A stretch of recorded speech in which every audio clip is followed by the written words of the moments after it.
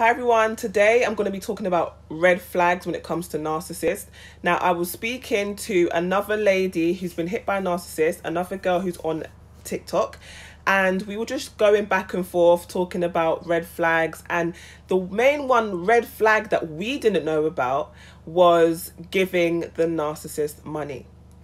I'm not sure whether it's because where we were brought up in terms of London, or maybe how we was brought up, but we didn't see giving a man money as a red flag, because we know that, especially in our communities, that sometimes we just need a helping hand. Sometimes you might lose your job or you don't get paid yet. Not everybody always has money all the time, right? So if a man comes to us and asks us for money, we're not going to see that as a red flag. We're not going to see that as he's using us. If it's abuse, we're not going to see it that way.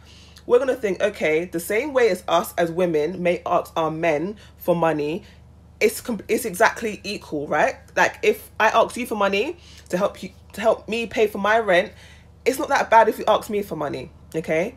But when we actually go down and deep into it and we realize how much money the narcissist has actually robbed from us because they don't pay you back, how much money the narcissist has actually robbed from us, we realize, damn, it's a red flag, because they actually test the waters. First of all, it starts off with little bits of cash, like a tenner.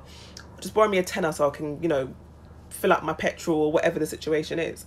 Then it gets higher and higher. Before you know it, you're giving thousands of pounds to the narcissist. Like, you don't even have thousands of pounds. You don't even know where you're getting the thousands of pounds from, but you're giving it to the narcissist, right? Then they start to use you and abuse you. And then when they mess you over, because they're going to cheat or lie or just discard you, you feel like crap. And the thing is, you're going to feel like crap anyway. But when you're giving a man thousands of pounds throughout a long period of time, and then you find out he's got baby mothers all over the place, or he's married, or he's gay, or whatever the situation is, you find out that he's not who he says he is, it hurts. Because it was just the one red flag. He asks you for money.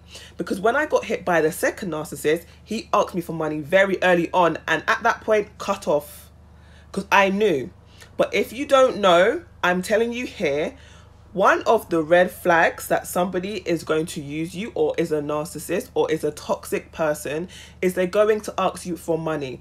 A man is going to ask you for money. And if that man really likes you and is trying to impress you, he will ask everybody else before he asks you, because he doesn't want you to know that he's broke.